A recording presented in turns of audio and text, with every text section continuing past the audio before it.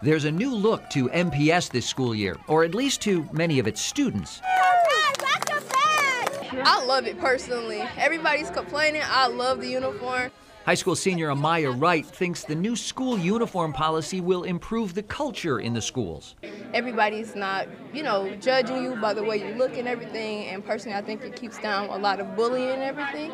The policy is voluntary. Families can opt out. And on day one, we found about half the students in this lunchroom in the polo and tan pants of the school uniform. District officials say they're pleased with the turnout and response, but even some who support the uniform policy say they still have some questions about it. What's the point of making them wear uniforms when no one else is? The whole point of it is to have everybody be uniform. Some parents and students believe the uniform policy should be all or nothing. Should it be mandatory if they're going to do it?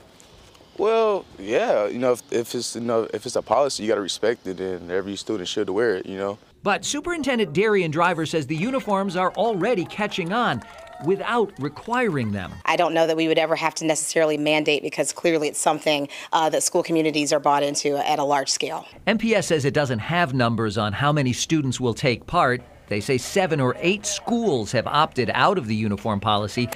But Driver says she believes 80 to 90% of high school students will wear the uniforms. In Milwaukee, I'm Kent Wainscott, WISN 12 News.